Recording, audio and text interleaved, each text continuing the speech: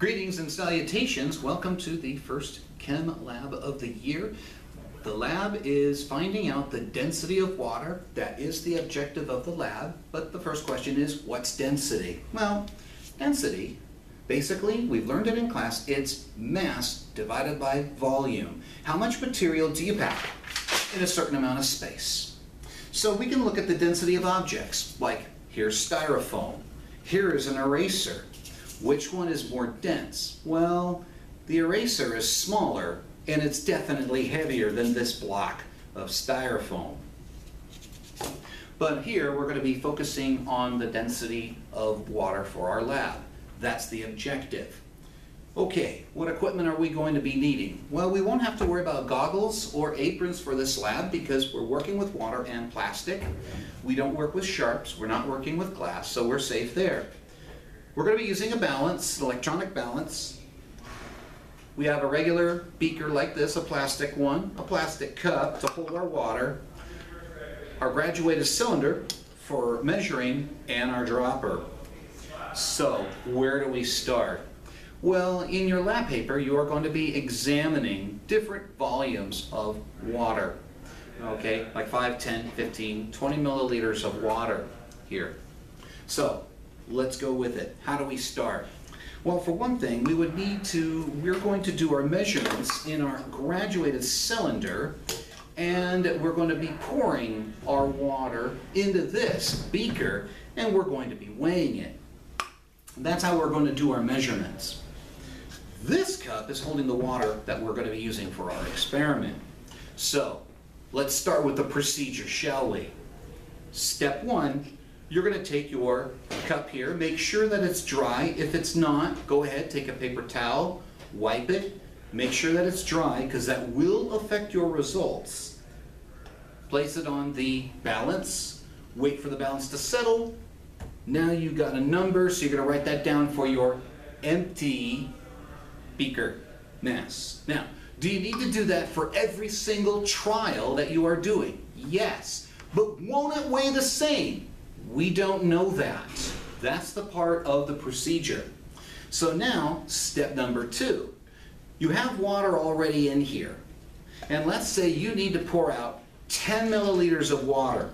Okay? Well, you know what? It's easier to just demonstrate it. So I got the faucet here. I'm going to put in some water. And I have here, and I have my cylinder. Now I'm going for 10 milliliters of water. So I find my 10 milliliter mark, and that's right here. And this is where you're going to need to know about the meniscus. Now we did talk about that in class. So when you are measuring, okay, make sure you're going to be pouring the water in. Carefully, carefully. Now when you're doing this, remember guys, that you want to make sure there are no air bubbles in here. Why do you not want air bubbles in here? That will affect your results. You will get bad data.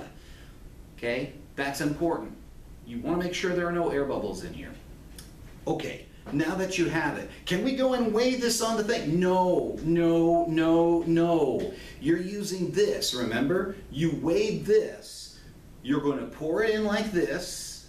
Make sure you get every drop out. Now, if there's air bubbles in here, we don't care. It's if there's air bubbles in here, we do care about. Then you can go to the lab station and weigh it and write down your number.